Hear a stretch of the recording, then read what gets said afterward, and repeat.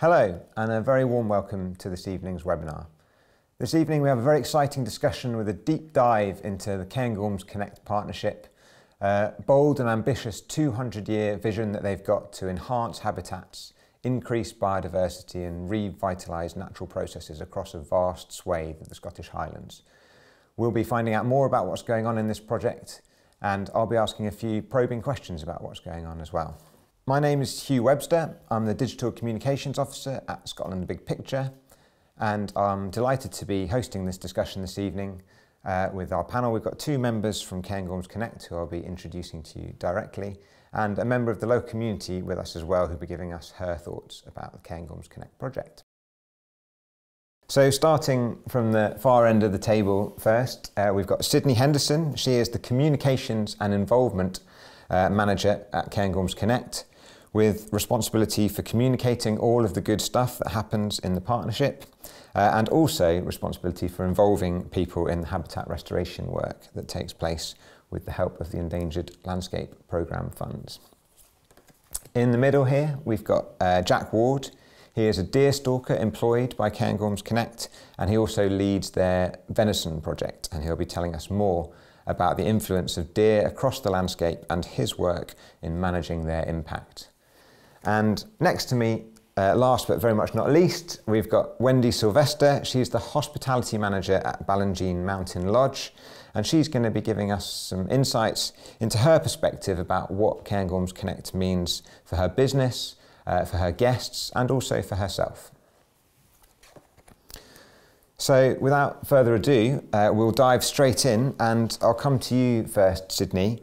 Maybe you can just give us a bit of an overview about Cairngorms Connect. Tell us about the project, a bit about the scale and what it's trying to achieve. Yeah, so Cairngorms Connect is a partnership of neighbouring land managers, Wildland Limited, RSPB Scotland, Forestry and Land Scotland and Nature Scot, with the Cairngorms National Park Authority as a supporting partner. It came about in, I think, 2014, when these neighbouring land managers were gathered around a map and realised that they were all delivering really similar work, looking at large-scale ecological restoration right next to each other. And it just made sense to work in partnership to build this collaboration and landscape-scale approach to their work. So they weren't anymore working in kind of isolation just on their own land, but working at the landscape scale, which resulted in Cairngorms Connect. It's a 60,000 hectare ecological restoration project, roughly around 3 times the size of Glasgow. So it is the UK's largest ecological restoration project. And as well as being large scale, we're also working very long term. So we're working on a 200-year vision for restored ecological processes, enhanced habitats, species and ecological processes. So it's really large scale, it's really long term, and it's taking a lot of work, which we're excited to talk more about.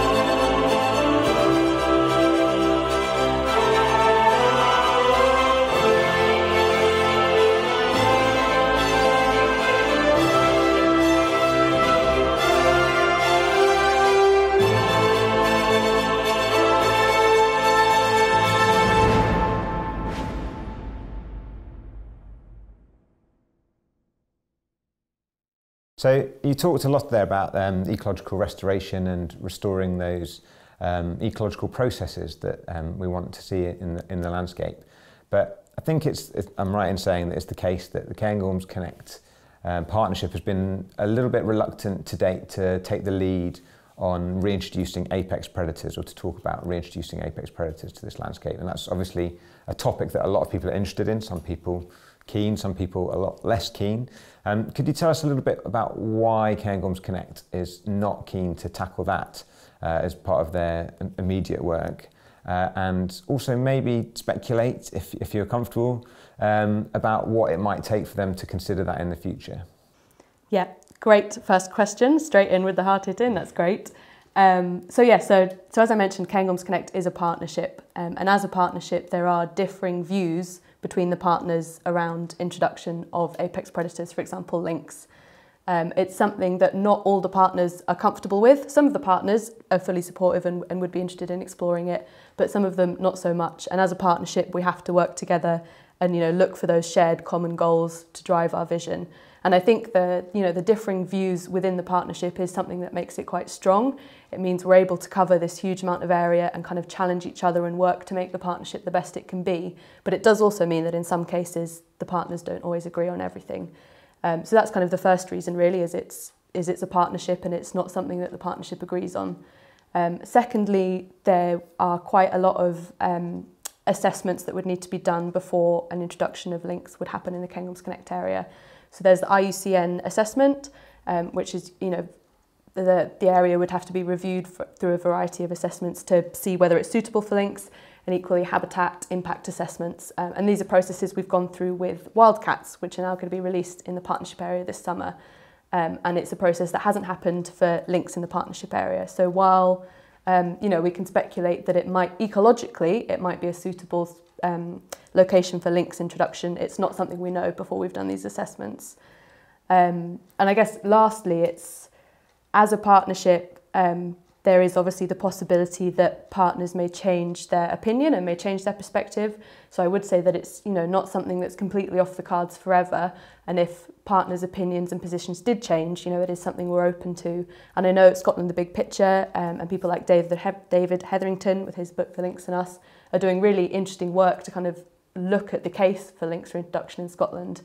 So it would just be a case of keeping informed with the evidence, which we are, and seeing if there is a shift within the partnership. But for now, yeah, it's not something we're looking at. Brilliant. Okay, thank you very much. So Jack, if I come to you with a second question. We know, or I know because I read about it, that Cairngorms Connect protects the largest contiguous fragment of Caledonian pinewood that is left in Scotland. But as I understand it, the project is not all just about wildlife. We started off with jumping in on sort of the apex predators theme, because that's often the one that comes up first. But it's about more than wildlife, the partnership as a whole. And one of the sort of topics that I understand is focused on is carbon as well as wildlife. So I wonder if you could tell us a little bit about how deer influence both those things and your role in all of that. Yeah, of course. So I think it's always important to say that deer are a really key piece of the puzzle. We don't want to get rid of the deer. We really need the deer. They do a really good job. They're seed vectors. They break up patches of woodland to make it more open.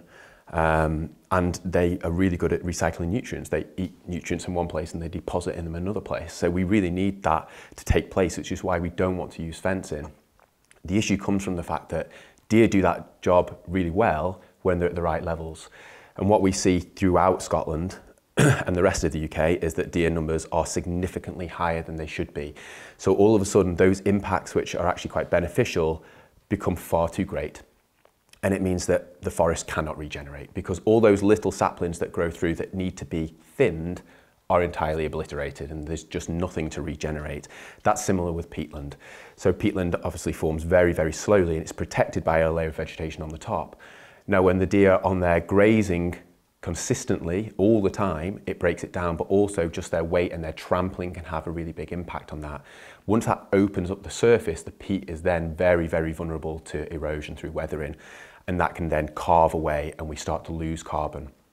So the peatland itself is actually giving off carbon, and the trampling further accentuates that because they physically break it. Then the vegetation can't recover because the peatland edges are too steep, which is what we call a peat hag.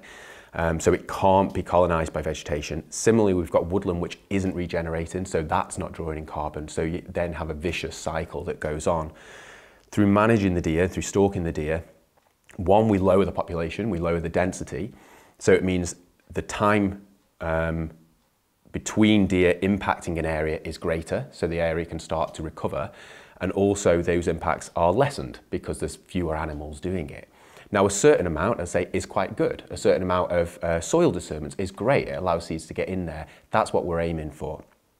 So as we lower those deer, forests start to regenerate. Instantly, they start sucking in carbon, which is great, but the deer are still allowed in there to keep it natural. The peatland needs a little bit more work because, as I say, those steep hags struggle to recover themselves. So there's been a lot of practical work up there of people grading off those sides to make them gentler so they can be revegetated. In some cases, people are revegetating them, and also re-wetting the ground, blocking the ground up to re-wet it. And we've seen that happen throughout the project area.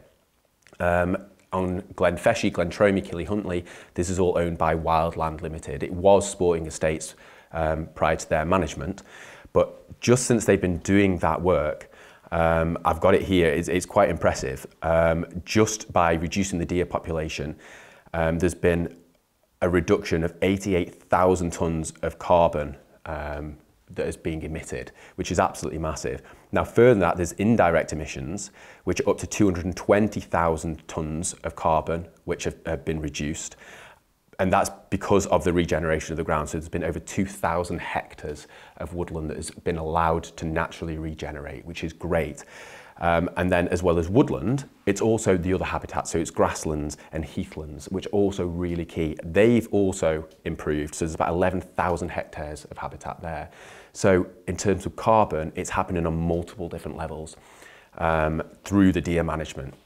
So that's really key. But like you said, it's not just about the wildlife. It's not just about the carbon. And the people are really key to that as well. So we want people to know the work we're doing and hopefully get the direct benefits from that.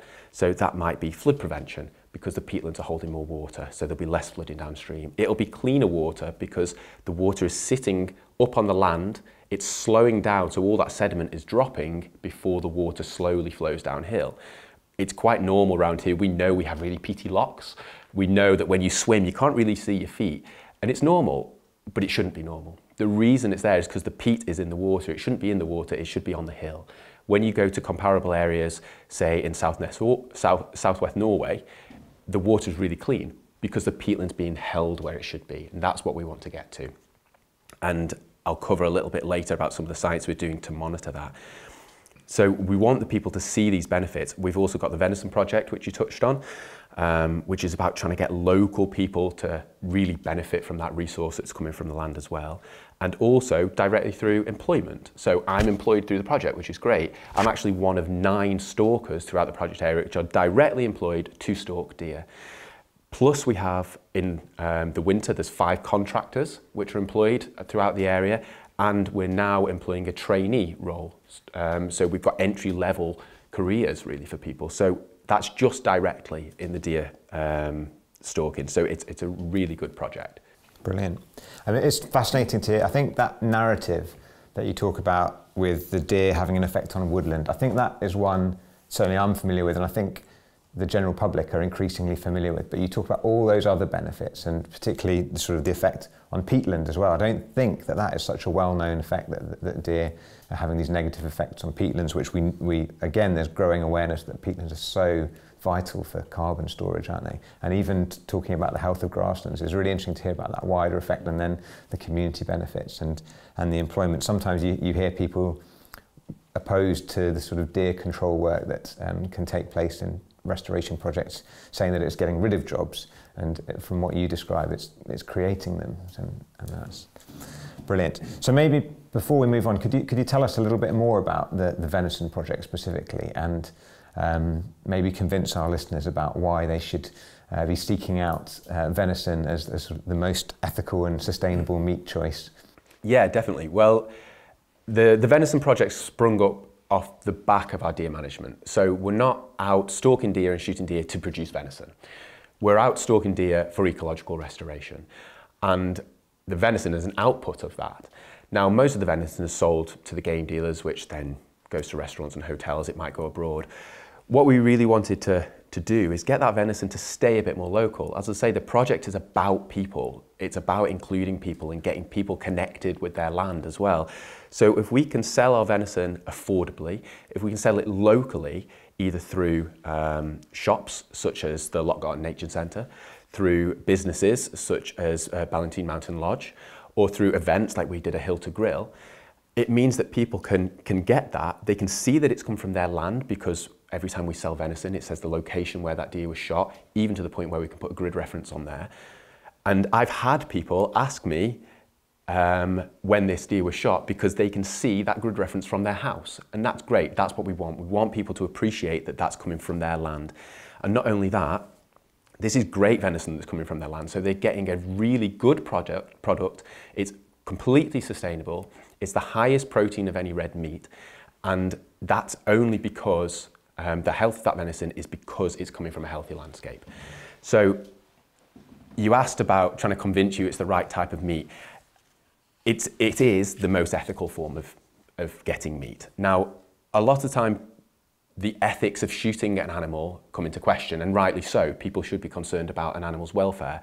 And I can say, without a shadow of a doubt, that that is not only mine, but all the other stalkers in the project area, that is our #1 concern. Now, it sounds a little bit kind of counterproductive, but all the stalkers in the project area are qualified. We're all experienced. We all do training. We all do shooting tests. And most of the time, the deer doesn't even know we're here. So it's a very swift way to kill an animal. A lot of the time, people will criticize us because we shoot year round. Whether it varies on different species and males and females, there are closed seasons, but we're always out there having an impact in the environment. Now, these are a prey animal. They should be predated year round. In wolves, lynx, bears, they don't get to June and say, oh, we'll give them 6 months off. They should be, and that's what drives the behavior. They should be alert, they should be mobile, they should be moving through the environment, and that's what we see. Now, that's one way of thinking about the welfare of the deer. There's also lots of other factors, and that's what I like. So all the data that we gather when we shoot a deer, well, that's all collected. So we've got thousands of samples of data. We've got a really big sample area. One thing we see is the weights of the deer increasing. So when you shoot in an area and the population density comes down, the weights of the deer go up. We see that time and time again. Now, using yearling deer, so that's deer that are just about a year old, is a really good indicator of that. I'm talking predominantly about red deer here, because that's largely what we're dealing with. We see the weights coming up, and that's purely because they have greater access to a wide variety of food and they have shelter all year round. And similarly, we have much lower mortality figures when we have hard winters, because the deer are in a better state and they can make it through those winters. So that's one way of recording welfare. Another way of recording welfare is the fecundity of the deer, or the pregnancy rates of the deer. Now, typically what we see in Scotland, it's what we use our population models to plan future deer management, is we use 33% roughly pregnancy rates. That's what we expect to see from a population of adult red hinds, the females. Now, in some harsh winters, we've seen that drop to as low as about 12%, because the hinds are struggling, they're not in decent enough condition, so they'll abort that fetus to look after themselves because they're more important. In the same years that we've seen some areas drop down to 12%, our pregnancy rates were 68%. So that's massive. That's double the average, let alone the low years. And that's only possible because the deer are in good condition. The females are a high body weight, they're in good condition because they've got lots of food, they've got lots of cover, and they can make it through. Now, a lot of people say, well, that's not great for our management because it's producing more deer. It is, but it's producing it because they're healthy and they're in tune with the environment. That's what we want. We want healthy deer. So it's harsh on the deer that we have to shoot them, but the ones that are left are in a far better state. So that's what we want to see. Now, just jumping back to the venison, I'll just quickly go through some things. It's, as I say, it's the best meat you can eat. In terms of carbon, it's brilliant. As I say, we try and keep it locally, sell it locally, sorry. So we keep the food miles very, very low. One example is we sold to Ballantine Lodge, It was actually shot on Invereshie, which is owned by Nature Scott in the project area. And as the eagle flies from where it's cooked to where it was shot was less than 5 kilometres. You can actually see the location where it was shot. So that's great. One, there's low food miles, but two, you can really link that in with the guests that are eating it. They're going to go to that place on their retreats and see the management, and they get to taste that as well. Another example is the venison we sell through the Nature Centre at Loch Garten has a total food miles of 7.7 miles. That includes going to a local butcher who gets paid to butcher and package it for us, which is great. It then comes back to the centre where it's sold to members of the public. So it's really low. That coupled with the fact that we're managing deer, we're producing healthier woodland, which is drawing in carbon. So potentially it's a carbon positive food. And actually it's studies that we're looking into try and prove that. And as I say, in terms of a red meat, it's incredibly healthy for you. It's the highest protein of any red meat. There's about 26 grams of protein per 100 grams, which is higher than any other. It's also low in cholesterol because it's wild, it's lean. Farmed beef has about 300% more cholesterol in it. So it's healthy in that way as well. And finally, it's the best red meat for omega-3 fatty acids, which everyone knows omega is really good for you. It's actually the highest level of omega-3, it's about 5 times that of beef, and it has the best ratio of omega-3 to omega-6 fatty acids. Now, not only that, we know that the amount of omega-3 in meat varies on what that animal has been eating. So animals that have been fed on a manufactured pellet have the lowest levels of omega-3. Pasture-fed livestock has a higher level. Wild-fed animals have even higher again. So the fact that the deer here are eating an entirely natural diet, it's varied, and they can shelter means their venison is actually healthier. So this is why I always say a healthy habitat produces healthy deer, which produces healthy venison. And I could go further and say that produces healthy people. It's fascinating. I can tell this is one of your favourite, maybe your favourite subjects. But I think when you talk about ethics, it's such a minefield, isn't it? And you're probably never going to convince everyone, and there will be people who aren't comfortable with it. But it's interesting to hear the different aspects of the ethical thing that you might not think about straight away, about the fact that the animals are in better condition as a result of the fact that they're being controlled in this regard, and the carbon positive nature of it, and all of the health aspects as well. There's a lot of different angles to the ethical side of it, and their condition is really interesting. Brilliant. Well, Jack's talked a little bit there, Wendy, about the community aspect and keeping the food really local and supplying local suppliers. So maybe you could tell us a little bit now about your experience in your hospitality business and the demand that you experience from customers for this amazing product that Jack has just done a good selling job on. Of course, our guests are not only looking for locally sourced food, they expect it, and they've got particular interest in Scottish produce because we have got a lot of guests coming from the States and Canada. Last year, a few years ago actually, we had a change of menu completely to make sure that most of the produce that we serve is grown on site or sourced locally. Some items come from further afield in Scotland and some from the UK. We also took the decision this year that we would only serve venison on our menu, and that is obviously a courtesy of Jack at Cairngorms Connect. And the reason we like that so much is because we can show the guests, as Jack was saying, where the deer was shot, and we can tell them who shot it, the deer, and we can also make that part of our story when we're serving food in an evening. And people love that. It gives them something to talk about around the table, and also they go away and share that with their friends and family. It's just a big part of our story is what we're serving and where it comes from in terms of air miles. So a huge part of our menu as well is also focused around locally foraged foods. I spend quite a lot of time in the forest with my basket, gathering produce, which I hook up with likes of juniper berries with the venison and like local nettles just now, gorse, mushrooms in the summer, and yeah, I guess just really enjoy that whole sort of forest to plate aspect. So Sydney, I'd like to come back to you now, if that's all right. Again, going back to my fact finding on Cairngorms Connect, I learned that there are over 180 kilometres of paths around the Cairngorms Connect landscape. And obviously a key sort of role of any large landscape manager or conservation organisation is to secure and provide access to the public and make sure that people can enjoy wild places and nature and get all the benefits that we know flow from those things.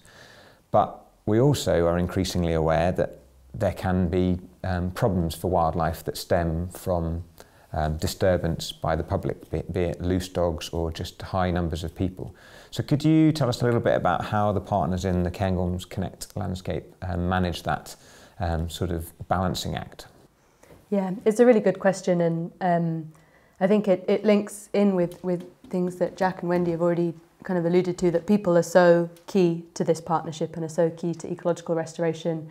You know, not only the 59 full-time equivalent staff that the partnership employs, but I think it's around 2 million visitors we get to this area within the Cairngorms National Park every year, to the volunteers and businesses and local communities that support our work. So the people are so key to Cairngorms Connect, and we wouldn't be able to achieve what we are achieving without them.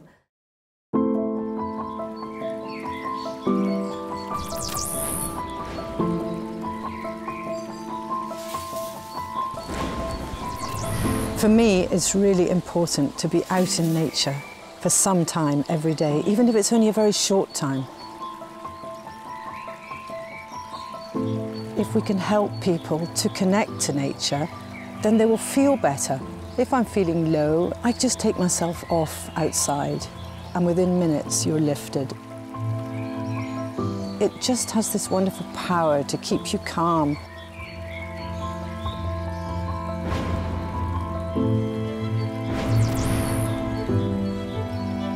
It's great to come to work each day. I mean, it's a fantastic location. You just have nature all around you. For a long time, we've looked to take what we can from the land without really thinking whether it's sustainable or not. I mean, Cairngorms Connect is important to businesses like mine. It directly affects it in that I can employ up to 10 people who are all local to the area. But the project is going to span generations, so there will be opportunities that reveal themselves along the way.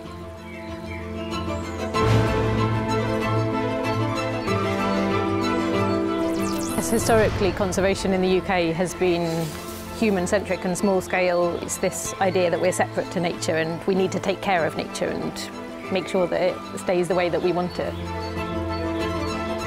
Restoring natural processes, like Cairngorms Connect is trying to do, completely turns that on its head, and it restores the power to the natural environment itself. For too long, tried to pretend that we can separate ourselves from nature, and we absolutely can't, because we're part of nature.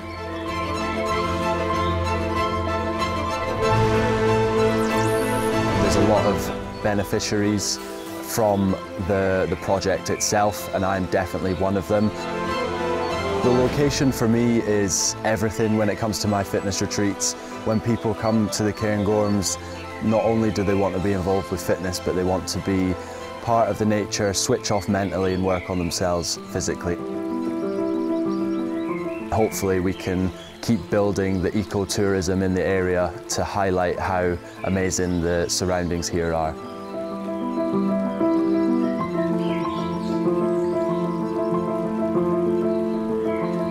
We belong here, we belong in the hills and the mountains. In this world that we live in today, a world where we're bombarded by information, we need the ability to escape. We have to have that opportunity to get away from all that, even just for short periods of time, and see the real world for what it is.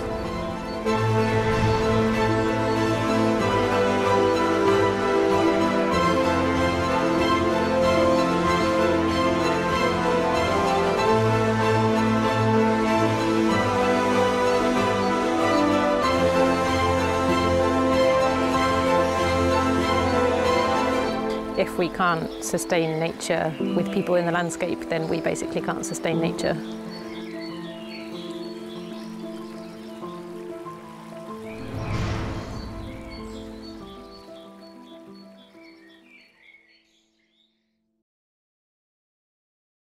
I think for a long time, humans have kind of in the UK have seen themselves as separate from nature and as, you know, these wild places which are far and out of reach and, you know, not something that we see ourselves a part of. But this more holistic approach of seeing humans as part of the ecosystem and as part of this environment has helped shape Cairngorms Connect, and I know other restoration projects as well. Obviously in Scotland we have the Scottish Outdoor Access Code, which grants rights to responsible access, with responsible being the very key word, because obviously this is an area which is home to some really rare species, including capercaillie. So Cairngorms Connect partnership area is home to over 50% of the remaining capercaillie population. So as you mentioned as well, it's kind of our responsibility to make sure this is, well, we're trying as hard as we can for the species not to go extinct. And one of the key things threatening their existence is disturbance. So people kind of with dogs off leads or going off paths. So we've recently, the Cairngorms Capercaillie project have recently launched a new campaign, Let It Be.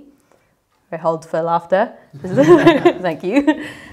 Which is targeted at bird watchers and wildlife enthusiasts to encourage them to not go looking for capercaillie during the breeding season, so from now up until August, to not risk disturbing the birds at all. And it's this kind of education and informing about what responsible access looks like that I think helps us be a part of this ecosystem, but in a responsible way that doesn't do any harm. Yeah, it's so key. It is such a key thing, isn't it, that realising that whilst we're all out there and everyone wants to be out there enjoying it, but you just have to find a way to do that you're not causing a problem. So being a flagship restoration project, it's obviously vital that the changes affected by all of the different things that are taking place, the management model in the Cairngorms Connect landscape, that they are monitored and recorded and that there's evidence of the good things that are coming from it. So Jack, I was hoping you could tell us a little bit more about the science of what's going on at the moment within the partnership and maybe quantify some of those benefits that we've been hearing about already. Yeah, of course. So like you say, it's key. We need to know that what we're doing has impact, and if it doesn't have impact, we need to know that as well so we can inform future decisions. We're really lucky that we've got a massive area to work with and everyone who's really willing and lets us do it, which is great. We've got a really good team of ecologists that can get out there and record everything from changing water quality to invertebrates, birds, vegetation, everything else. So as I say, changing water quality. Since the peatland work has been happening that we mentioned earlier on, we have systems put in place that we can measure flow rates of the water that's leaving the peatland and the number of particles that's in that water, so we can see how that changes over time. Obviously we've got an idea of what might happen, but this is one of the exciting things about working on this sort of scale. We don't actually know, and that's great, so we can kind of see that as it happens. A lot of it's in the early stages, so we are having to wait and see, but 5, 10, 20 years down the line, we'll start to get more and more data. A good example of a kind of baseline data that we've been recording is it's called a seed source establishment trial. So that's basically how trees are naturally regenerated in the landscape. And from that baseline data, there was over 1,000, it was about 1,300 quadrats were used, a metre by a metre, to see what was establishing at altitude in remote areas. So between 400 and 650 metres of altitude. And across all those quadrats, only 16 saplings were found. And they were a combination of rowan and pine. Now that's incredibly low. What we're doing now to trial what could work is different levels of disturbance on the ground. So we have plots which are cut out, which are all perfectly measured and mapped, and 3 different types of disturbance, whether it's been strimmed or flailed or left entirely. And then we can revisit those areas and see how seed dispersal and how regeneration is occurring. So we can measure that from baseline for a number of years, which is really great. And then we can link that into the various management techniques which are happening in that area. So we'll have really good data. As well as that, at the same time, we've got baseline data from other sites. So because Cairngorms Connect itself is new, but the partnership has been functioning before that. So the partners have been doing this conservation work on their own ground. So we're not starting from bare rock. There's a lot of work that's been done. So to kind of almost step back in time slightly, other sites are used. So there's areas in the East Cairngorms where there's some restoration work happening now, but it's much more recent than what's happening in this area. So we can use that to collect baseline data. So the team have been collecting data on both abundance and diversity of moths, birds, and vegetation. What we can tell is that the data that's collected from those areas of early restoration suggests that both abundance and diversity of species is lower than what we see in this area. So there's more species and there's more of them here. Now, to continue that trend, we've also got areas in southwest Norway where this work has been happening for a lot longer, and we see that trend happening again. So again, there's more species and there's more of them, which is great. So that's a really good model for us to use. Just go into a little bit more detail in that. There are certain species which we have seen just in the last couple of years appear where they weren't before. So there's moth species such as coxcomb prominent, which at lower altitudes are quite common. They need broadleaf species, birches and things like that. But we've started to now get them, the team are getting them on their altitude traps. So this is a really good indicator that that habitat of broadleaf, native broadleaves, are spreading up the hill, which is what we want to see. So that's really good. So one, we've got long-term changes that we can measure, but all the time we're getting updates. And I say, these are things that we don't know, and it's happening and we can see it happening, which is really, really good.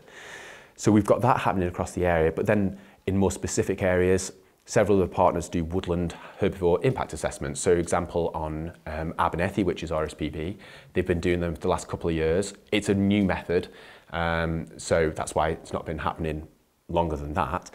And just on first evidence, we can see that because of ongoing deer management, the impacts that they measured in the first year are lessened in the second year. We haven't got data from this year yet because they're currently being measured at the moment. Similarly, Invereshi, who are owned by Nature Scott, have a different method of measuring regeneration through fixed point photography. So it's a really simple thing. You sink a post in the ground, you put your camera on it there, and you take that picture. And you can repeat that really, really easily several years down the line. And then it's a really good visual way of showing people how those trees are marching away. Apart from one where it was actually so successful, the trees come up and block the camera. So we can't use it anymore. But you know, we can deal with those things. But those things are really good. Now, at that place at Invereshi, one of the hills is called Craig Fiaclick, and it's known as being the highest tree line in Britain, and which arguably is. And it's filling out, which is great. I say arguably because now it's actually being challenged by Míle So Míle is the hill that sits between Glenmore and Abernethy. And just since I've been in the area, so I've been here for about 12 or 13 years now, I used to come running down that hill in open ground, whereas now I come down in birches and willows and pines, which have marched almost to the summit, and it's 810 metres. So it's not a small hill. So we can see those changes happening as well. I love hearing those stories about whether it's moths turning up in places you don't expect them, or trees growing higher than people thought where the tree line was. That's one of the really exciting things, isn't it, about whether you call it rewilding or ecological restoration. It's that process of sort of dynamic change, embracing that and not having a sort of fixed endpoint in mind. I had a couple of questions from what you were saying there. You were talking about the flailing and the strimming of the vegetation. So is the theory there that the vegetation is sort of too thick and undisturbed for trees to get established? Yeah, that's right. And that is because of a lack of sort of large herbivores that would have opened up that habitat? We're missing the aurochs and sort of thing, and wild boar that are really capable of breaking that up. Is that the issue there? We're missing those processes that can break ground up. So obviously when you've got woodland that can shroud out certain areas of vegetation. So a good example is bracken. Bracken can ramp away across the hills and it can dominate the hill. Bracken's a woodland species. Now, I've seen people roll and pull and poison bracken, and you can guarantee it's going to come back. The best way I've seen of controlling bracken, and it keeps it back, is woodland.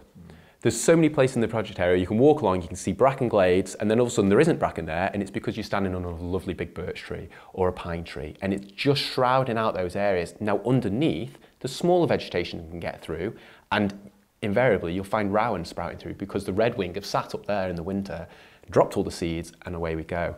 Now areas where there are no trees, the heathers dominate, the moss layer gets underneath because it holds damp under the heather, and then something as light as a birch seed, which is dispersed by the wind, needs to get into contact with the ground. It's not heavy enough to fall through and break through there. Sometimes we see round saplings get away because they come down with a massive blob of fertilizer out the back of a bird, but things like birch just can't do it.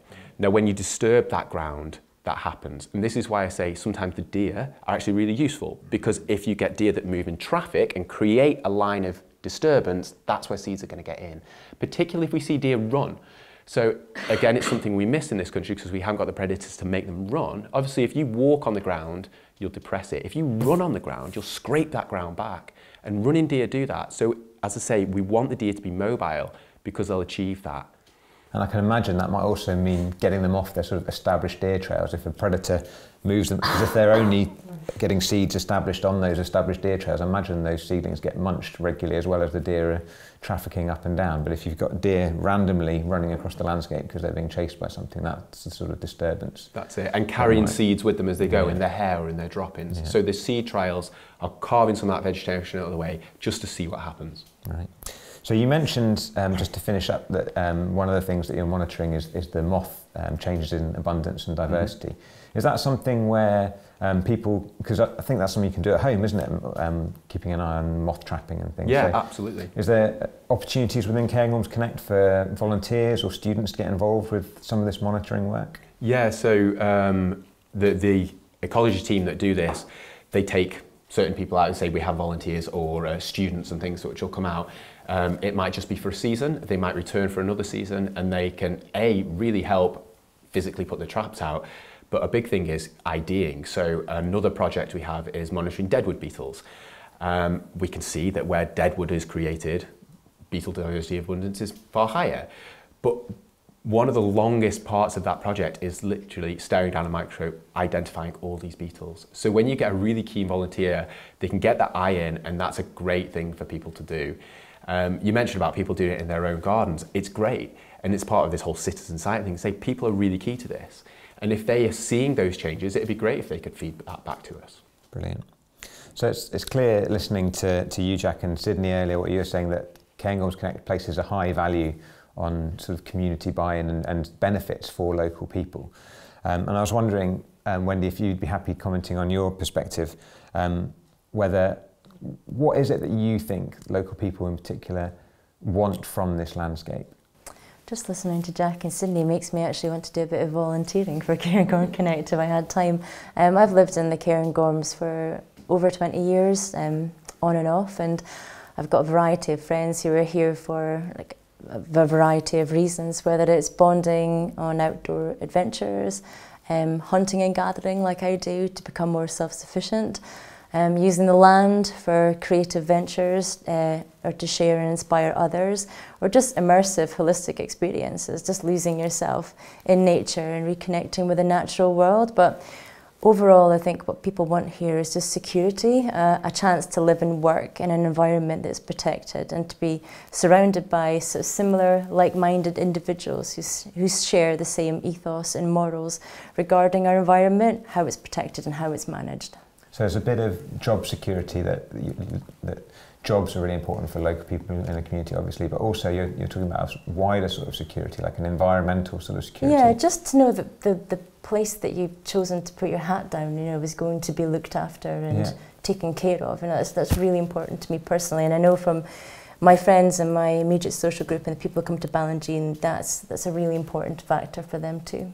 Okay, well, I'm conscious I'm putting you on the spot a little bit here with the Cairngorms Connect guys sat to your left, but having said all that, do you think that is something that Cairngorms Connect are working towards achieving? Do you feel like that's something that you see? I do, yes. I'm just starting to learn more about Cairngorms Connect now. I've lived on the West Coast and the East Coast, and I've always been drawn back to the Cairngorms. I feel a sense of belonging here, sort of an affinity with the landscape and the culture and the people.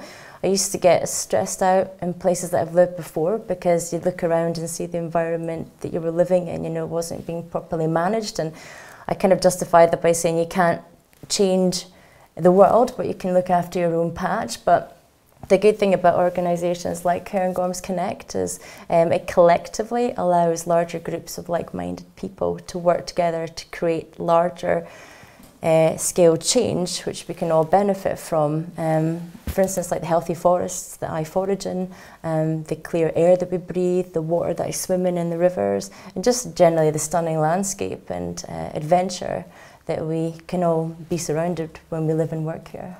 Yeah, that feeling that you describe of living in other places and feeling a bit sort of frustrated by looking around at a landscape that you felt wasn't in good health and there wasn't much you could do. I think that's something that a lot of people can relate to, and maybe a little bit envious of living in a landscape where you feel you look and things are healthy and on a sort of better track. Hugely, it's a relief, you know, just to know that you're surrounded by like-minded people, you know, who want the same thing as you do. Yeah, absolutely.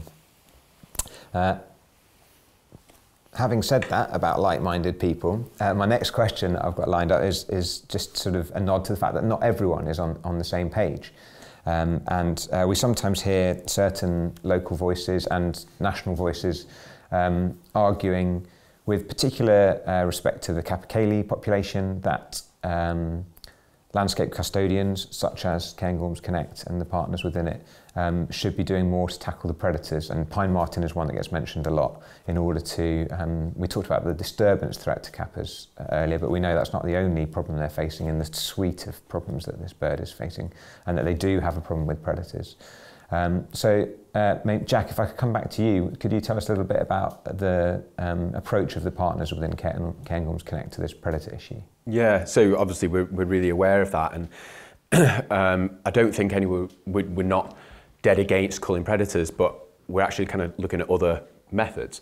So on some areas of the project area before it was Cairngorms Connect, predator control did take place, and actually a lot of corvids and foxes were shot in the conservation of Capercaillie. Throughout that period, throughout the 80s and 90s, we actually saw Kappa continue to decline. So it didn't work. We don't fully understand what was happening, but we can say it did not work. It did not help Capercaillie stabilise or increase. So we stopped. So there wasn't the data there to support it, so that's why we didn't carry on. Instead, what we're doing is the Predator Project. So that's looking at how different predators interact with the environment and with each other within that environment. And a healthy environment should have that should happen. We should see predators predating some Capercaillie. We should see Capercaillie eating these certain plants and certain invertebrates. So we want those things to happen. Within that, the key study is our diversionary feeding study. And this is what we've really been invested in the last couple of years. So it's been led by a student from Aberdeen University. And it involves taking carrion and putting that out during the breeding season within different proximity to nests. Now the nests are false nests, so we can properly monitor it. And what we're seeing is that when these food deposits are put closer to nests, visitation by predators is less. So the main predators that we're seeing turn up on cameras are pine marten, fox and badger. We've seen things like buzzards turn up on the food drops as well, because we've got cameras on everywhere, but actually at the nests, pine marten were the most common. So 30% of the nests were visited by a pine marten. About 20% were by badgers, they were the next highest ones. Of the nests that were visited by predators, pine marten, again, made up 70% of that, so a large number. But as I say, the nests with feed deposits close by, I've got it here so we'll get it right, with the ones close by, 42% were visited. When there wasn't a feed deposit close by, that was 65%, so it's quite a significant difference. And what we can also see is that, particularly with pine martens, we can basically halve the number of visitations by a pine marten to a ground nest by using food deposits. So it's a different way of monitoring how predators affect ground nesting birds. Obviously we're talking about Capercaillie, but it could be wood warblers and willow warblers, it could be curlew. It's all appropriate. But this is run for 2 years. This is the third year of putting food deposits out, and then it's into the writing stage, and the data is actually looking quite convincing. And you say people have got different thoughts and methods of this, and that's right, but actually what's happened so far is this study has been put out, the early research has been shown to people, and actually seems to be kind of galvanizing people, and even people that have done predator control for a long time and still seen declining kappa populations are now thinking at this and thinking, okay, maybe that's the way to go. That's going to be down to each individual landowner to make their own management plans. One last key thing on that is that we know from other studies that using false nests creates higher visitation by predators than wild nests do. And that's probably because we're pretty rubbish at hiding a nest, whereas a ground nesting bird, A, is cryptic in its behaviour, and its nests are far more cryptic. And also that cycles of voles really impact this. So voles are very cyclical. It's about every 3 years they have boom and bust cycles. And we know from other studies in other countries that when vole cycles are at their lowest, nest predation is much higher because the predators need something else to eat. And when the voles come back up, nest predation drops. The last 2 years that this study has been running has been in low vole years. So the visitation by predators to the nest is likely to be higher than it will be this year. A, because it's false nests, and B, because it's been low voles. So we're hoping this year, studies have already shown it's going to be a high vole year. We're hoping we'll see that reflected in the studies. So to be clear, all those figures you were talking about and telling us about there, those are all in relation to false nests, which are nests that researchers, volunteers, whoever's involved in that project, they are creating those nests, and this is a kappa nest that somebody effectively creates, makes and puts out into the environment in kappa habitat. And then it is monitored with a camera, which might be one of the reasons it's sort of easier for things to discover, is it? Potentially, yeah. So there's been a lot of work done to try and minimise human scent because we use our eyes. A badger functions entirely by its nose. So a lot has been done to minimise that. Also, they've tried to put in natural places, but as I say, there's human error in there. What this study isn't trying to show is survival rates of that nest because we're not taking into account weather and climate or hen abandonment and things like that. It's purely trying to show visitation from predators to these nests. But as I say, what we do know from other studies is that false nests attract more predators, and in low vol years, that also attracts more predators. The whole study, as I say, it's been written at the moment, and then it'll be peer reviewed and published. So that'll be a really exciting thing for people to read, but they'll just have to sit tight for that. Interesting, looking forward to that. There are eggs in this false nest, so there's obviously not kappa eggs, but it's a sort of substitute egg that is to make it seem like a real nest. And if it was a kappa nest, there would be the female bird on those nests on the eggs most of the time. So is that another difference maybe? Yeah, these nests are totally unguarded, as well as an open nest that the eggs again are cryptically marked. But a female kappa is unbelievably camouflaged, really beautiful. So when she sits tight, you just can't see it. Now an open nest is more obvious. We haven't got that. So there are factors in play, but I say that's all included in the study. I was trying to keep track of the figures that you're quoting, but one of the ones that jumped out at me was it was only 30% that were being discovered of your fake nests. By pine marten, by pine marten. By pine marten, and about 20% by badgers as well. But as I say, using the food drops, we know that we can halve the amount of general predator visitation. Okay, well we'll look forward to that study and those results. Thank you. Sydney, I've got what some people might call the sort of $64,000 question for you, just to give you another tough one. Can you tell us a little bit about why the Cairngorms Connect partnership has been reluctant to bill itself as a rewilding project? And maybe you could also identify where you think there might be some elements of overlap with rewilding and the principles that the project is comfortable with, and maybe comment either in your own capacity or from the partnership's perspective whether you think that R word that we're so interested in at Scotland Big Picture, is it becoming any less controversial in Scotland? Yeah, really good question, and a kind of another hot question I get asked quite a lot. I think I work in communications, the words that we use are really important, and there's a lot of thought behind why Cairngorms Connect isn't labelled as a rewilding project. It's another one of those things that there's differing opinions within the partnership, so some partners would probably be quite happy to be labelled as rewilding, and some of them, not so much. But I think, until relatively recently, rewilding has been associated with reintroduction of large predators, which, you know, as we've already chatted about, is not something we're going to do at the moment. So there's, you know, we don't want to risk that miscommunication that Cairngorms Connect is looking to reintroduce large predators. I think that is changing, and obviously a lot of the work you do is around kind of education around what rewilding is. And I think it's now feels more aligned with probably a definition that's sort of more European, which is it's more about restoring processes at a large scale, which is exactly what Cairngorms Connect is doing. So that's one of the areas where it does really overlap with the rewilding definition. We are obviously currently directly intervening with the landscape, which whether that's rewilding, I'm not so sure. But we're looking to reach a sort of tipping point where these natural processes will take over. So we're no longer carrying out peatland restoration work or plantation restructuring, and these ecosystems and natural processes are just functioning naturally. Timescale wise, we plan, as much as you can plan, that should be around 2065, that's when this landscape will be functioning as a kind of healthy, self-sustaining ecosystem.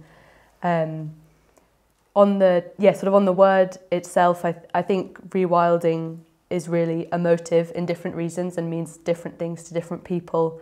So it's sort of hard to comment on that because it'll mean different things to each person.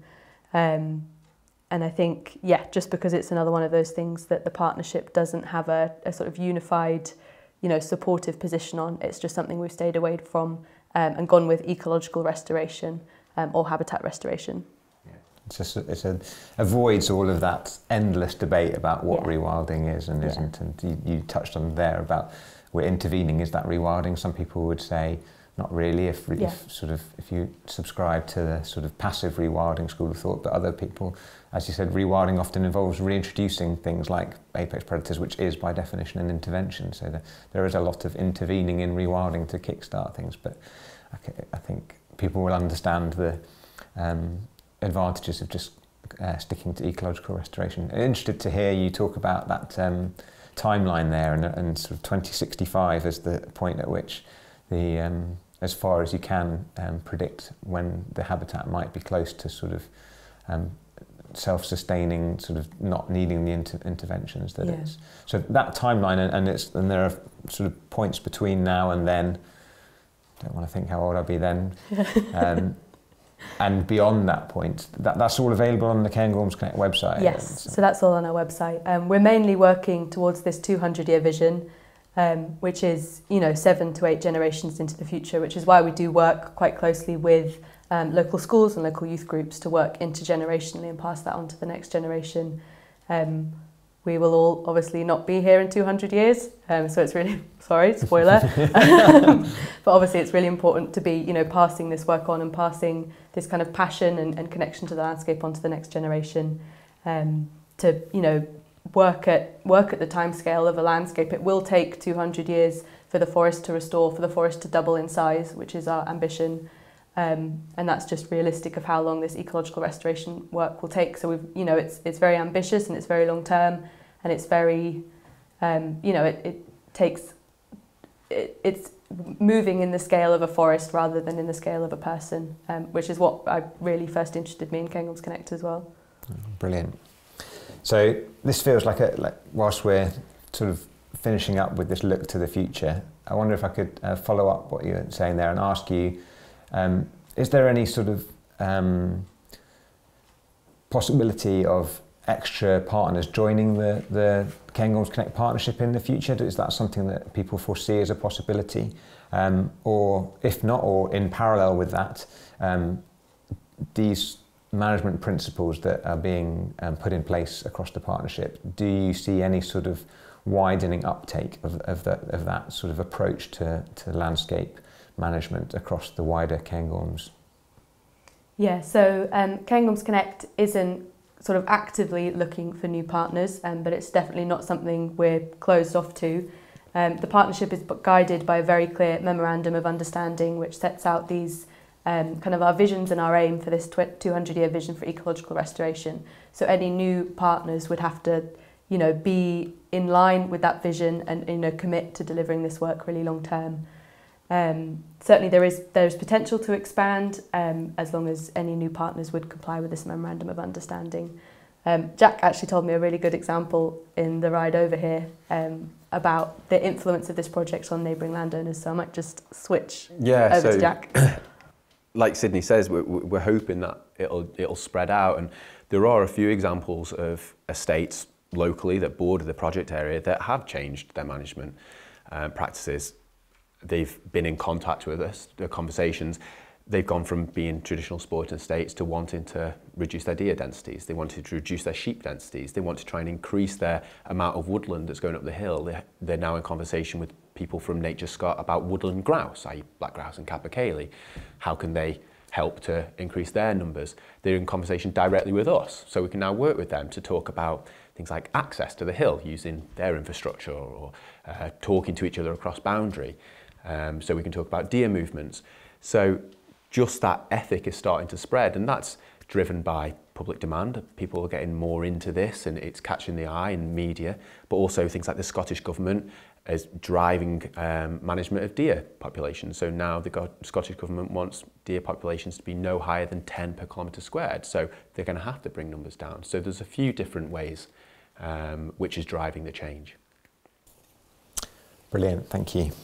All right, as we've been hearing tonight, the Cairngorms Connect landscape is full of all sorts of incredible wildlife. There have been more than 5,000 species identified across the more than 600 square kilometres that make up this largest habitat restoration project here in Britain. I think it's got the second highest mountain in the UK and one of the largest wetlands in Scotland at Loch Inch. So there's all sorts of things to learn about and experience in this landscape, and it truly is a wild landscape in the making. If you want to find out more about the Cairngorms Connect project, I thoroughly recommend you head over to the website. It's at cairngormsconnect.org.uk, if I've got that right. And you can find out many more of the amazing facts and figures about this incredible project. If you'd like to experience this landscape for yourself, as well as discovering other exciting projects fighting back for nature, you can join Scotland Big Picture at our Rewilding Learning Hub in the Cairngorms. Please also check out the rewilding experiences available on our website, and if you want to join us this autumn for a spectacular rewilding journey, scan the QR code on screen now. This screen will also reappear at the end of tonight's webinar. Please also do sign up to Scotland Big Picture's newsletters and to be kept up to date on all things rewilding. Finally, thank you to our guest panel for joining us this evening, and for Matt and Tierney, who have been working behind the cameras, making sure everything went smoothly. I think we've been discussing the differences tonight between rewilding and ecological restoration.